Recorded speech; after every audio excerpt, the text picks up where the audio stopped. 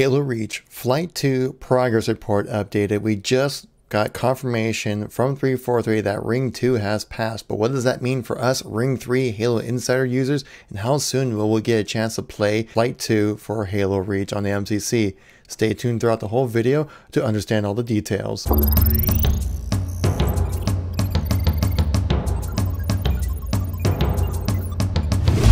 How's it going, everybody? It's Kevin here once again, giving you another news update when it comes to Halo Reach coming to MCC for the flighting program. If you guys like these news information videos, please make sure to tap that like button. Let me know you want to see some more content like this. Leave a comment down below what your thoughts are on this whole process as well. And if you're new to the channel, want to stay updated with anything Halo related, that's MCC, Halo Infinite, Halo 5, everything in between, make sure to tap subscribe. It keeps you updated with everything going on the channel and in Halo. So let's get right into the content here. Now, as I'm sure you all are aware, that it's been taking quite some time to get Flight 2 out to the Halo Insiders. We've had just like a small group, about like 900-ish or so people only got a chance to play Flight 1 for the Tip of the Spear campaign, and that was back in June, was it? Towards the end of June? Yeah, the end of June.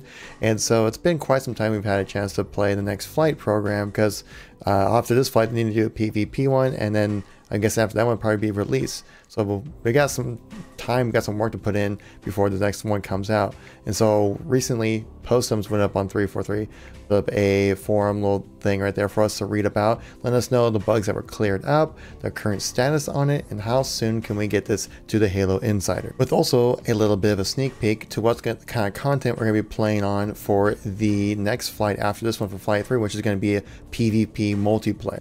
Now, if you guys missed my previous video about the fighting program going on right now, that they mentioned about these different kind of rings. These rings are the different tiers of testing that 343 goes through to let us know like what the progress and what are the bugs, blocking bugs of this flighting program. So ring 0 would be the internal team at 343, like the pros that test out the games are on site and just people playing the game, the testers that they have in there. Ring 1 is just a very close knit of external testers, probably more like on campus of Microsoft kind of game testers that they have on site there. And then you have Flight 2, or Ring 2 I should say, is an expanded group of close knit testers as well. Probably maybe some third-party groups that do a little like off-campus, or maybe like they send the files off, they test it out there, and they send the information back. So an extended group there. And then Flight 3 are the Halo Insiders, which is us, the awesome Halo gamers. So like I said at the top of this video, recently the newest build of Firefight from Flight 2 has just passed Ring 2. So what does that mean? That doesn't mean it's going to go straight to Ring 3. I'm sorry, it's just not going to, because what they need to do now is go through all the rings again to reconfirm that everything that was fixed has been fixed. Like I said, this is the open and honest communication that we've asked for 343, and they're providing us right now, and especially with such a sensitive topic of the MCC and new content that it needs to be gone over with a fine-tooth comb.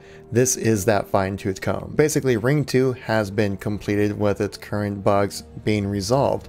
That means it's going to go all the way back down to Ring 0, then go to Ring 1, then to Ring 2, and if they find nothing in the way that they consider a blocking bug, it will go to Ring 3.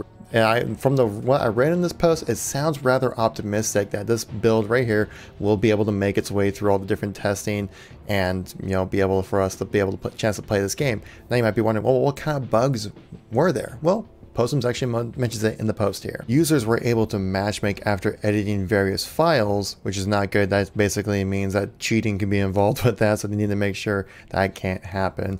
Soft lock when Alt-Tab while in full screen. Basically, your game is completely frozen when you're Alt-Tabbing. Definitely need to have Alt-Tab available for PC users. Crash when loading into a match. Obviously, if you want to test build this in the public, they need to be able to play the game. Certain scenarios cause the roster to disappear and not be accessible. Obviously, you want to know who's playing in your game and how well they're doing, things like that. And then also inviting a friend to play would cause the invitee to crash when accepting it. So now these bugs have been verified that they have been cleaned out there. So now they're going back to Ring 1 here, go through that testing once again.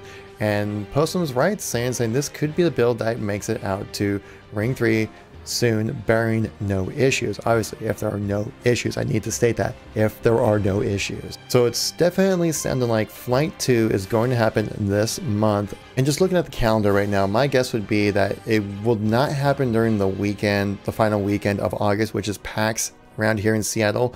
Various 343 members will be at PAX, and there'll be, it'll be a very busy weekend for the team there that's not involved with development of the games. So I would not assume that they would do a launch then. So maybe even next week on the 23rd or something like that, we might even get a chance to play some Fireflight in Halo Reach. Again, that's just my speculation, as there's no confirmation at all in this post. I'm just saying that's just my thought process on this whole thing, and that's if it goes swimmingly and there's no issues like I brought up. Now, looking forward to Flight 3, which 343 is also working on that one as well. It's not one thing at a time, it's all multiple things all at once.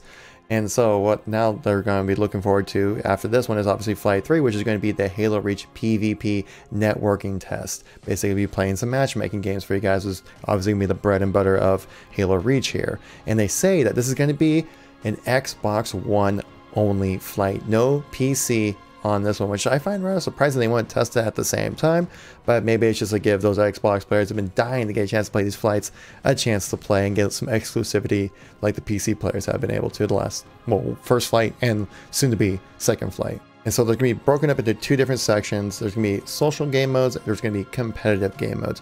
Under the competitive game modes, there's going to be 2v2 matchmaking. The map's going to be Countdown, Powerhouse, Zealot. The game type is going to be Slayer. You have 4v4 matchmaking, which the maps are going to be Countdown, Powerhouse, Zealot, and Tempest, where the game modes are going to be Slayer, Flag, Bomb, Zone Control, Asset Denial, which is going to be probably like Ball, and also Action Sack as well, just for the lulz, I guess. And there's also going to be 8v8 Big Team Battle, which is going to feature Tempest, Breakpoint, and Ridgeline with game modes such as Slayer, Flag, Bomb, Zone Control, and Asset Denial. Then you're going to have your competitive modes, which is going to be your ranked modes, which you guys remember, Invasion is going to be involved with the ranking system when it does launch. You're going to have the Team Hardcore, which is going to feature the maps Countdown and Zealot, and it's going to feature the game mode Slayer and Capture the Flag. And then you're also going to have the game mode of Invasion, which when it does launch, it's going to be a ranked mode, which it's going to have just the map Breakpoint and obviously the default game mode of Invasion. Now keep in mind that Invasion is going to have the vanilla settings of Halo Reach, not the title update versions like all these other game modes are going to have. So it's going to play a little different for you guys there, but just also keep that in mind. So yeah guys, some big progress being made for Halo Reach coming to the MCC here. It's coming closer guys. I can feel it coming in our consoles tonight. Okay, yeah, that was just super cringe. So yeah, I'm certainly looking forward to this. Let me know what you guys think about this as well. If you have anything you want to say, make sure you type in the comments guys. I read all the comments and try to reply to most of them as well. If you like this news information video or you learned something from it, please make sure to tap that like button. Lets me know you want to see some more content like this. And if you're new to the channel, make sure to tap subscribe. Keeps you updated with everything going on in Halo. If you're new to the channel or missing any content from me in the last few weeks, check out the videos on the screen right now. I'll catch you all in the next video. Peace out.